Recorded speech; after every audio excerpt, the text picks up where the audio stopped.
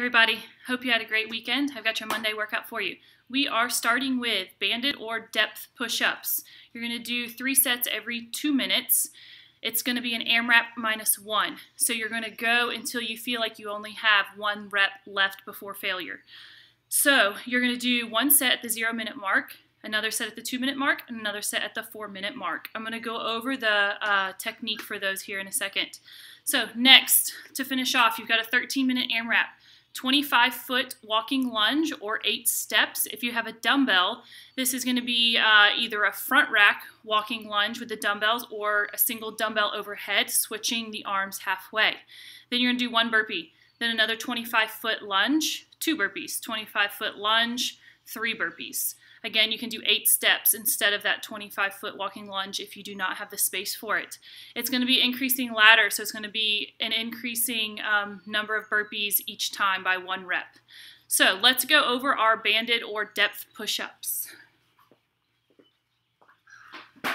If you have a band at home, you're going to wrap it here around your hands, then it's going to go around our backs, around the shoulder blades. Hands will go on the ground here, chest to the ground, lock all the way out. Again, that would be an AMRAP set -1.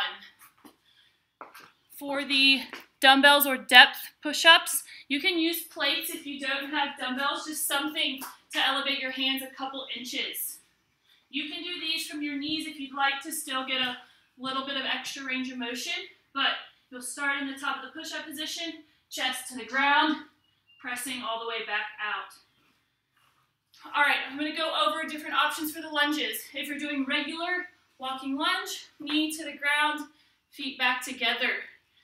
Then you would do 1 burpee, just a regular burpee, chest to the ground, back up.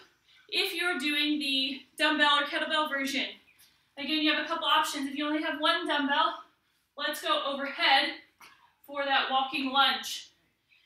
If you're not comfortable overhead, you can go to the front rack single arm. Just make sure you switch arms at halfway after 4 steps.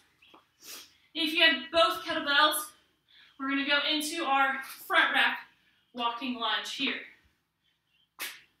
Also, if you have the dumbbells, your burpees are going to be lateral over the dumbbells, hopping over. You don't have to stand all the way up on the burpee.